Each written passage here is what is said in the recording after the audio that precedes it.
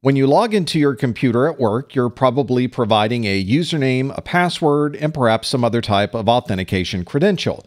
When you go home and you want to connect back to the corporate network using a VPN, you use exactly the same username and password.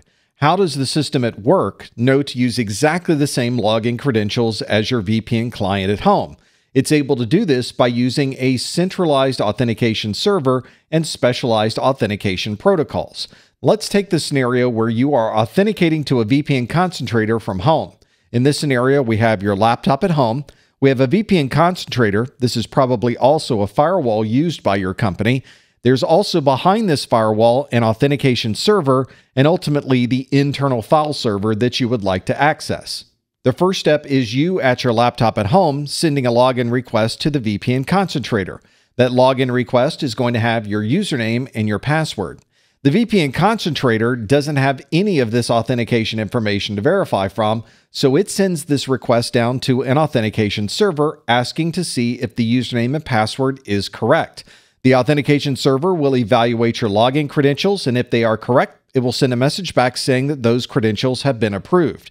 At that point, the VPN concentrator allows you access to the inside of the network because it was able to verify that you use the proper authentication credentials. There are a number of different protocols that can be used between a device and an authentication server in order to validate those credentials, and in this video, we'll step through a number of the most popular protocols in use. You'll sometimes hear these authentication protocols referred to as AAA protocols, or the server that it's connecting to as a AAA server. That AAA stands for Authentication, Authorization, and Accounting. And one of the most popular AAA protocols is Radius. This stands for Remote Authentication Dial-in User Service. Although dial-in is in the name of the protocol, this is a type of protocol that can be used on any standard network. We would commonly have a Radius server where all of these authentication credentials are stored. This would allow us to centrally authenticate if we were connecting to a router, a switch, or a firewall, or perhaps we're authenticating into a server or accessing a VPN concentrator. Or once you get into the office, maybe you're using those login credentials to access an 802.11 wireless network. Across all of these different devices and all of these different services, we're using exactly the same login credentials thanks to Radius. Radius has been around for quite some time, and you'll find clients and servers that are able to use Radius on many different operating systems. Another popular authentication protocol is TACACS. This is TACACS. This stands for Terminal Access Controller Access Control System.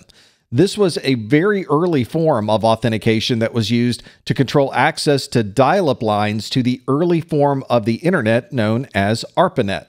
TACACS has been updated through the years, and a modern version of TACACS is known as TACACS Plus. TACACS Plus provided additional authentication capabilities and more response code details, and it was released as an open standard in 1993. TACACS was widely used with Cisco switches and Cisco routers, and even today, many people associate TACACS with Cisco. If you've ever logged into a Windows domain, then you've probably logged in using the Kerberos protocol. Kerberos is a technology that allows you to authenticate one time, and then you are trusted by the entire system for a certain time frame. This means you can log in one time in the morning and you can access all of the resources you need on the network without putting in your username and password every time you connect to a new resource. Kerberos uses cryptography to provide mutual authentication. So you're not only authenticating with a server, the server may also be authenticating with you. This provides additional protection against on-path attacks or replay attacks that may be used against you. And although Kerberos has been around since the 1980s, it was first developed at MIT, it's now part of the Windows operating system, so anytime you're logging in with Windows, you're using Kerberos. Behind the scenes, when you first log into the network, you're requesting a login to something called a ticket granting service, and it's giving you a service ticket once you've authenticated properly. This means that you now have the ability to connect to many different resources on the network by simply showing your service ticket to all of those different resources. This means you can save time by not having to constantly input your username and password to all of these different devices. But once you go outside of that Windows ecosystem, you may find that other devices don't understand Kerberos and are not able to authenticate with that protocol. For that reason, you may find yourself adding on additional technologies so that you can still have single sign-on even in a non-Windows environment. So you might be using smart cards, SAML, or some other type of technology for authentication.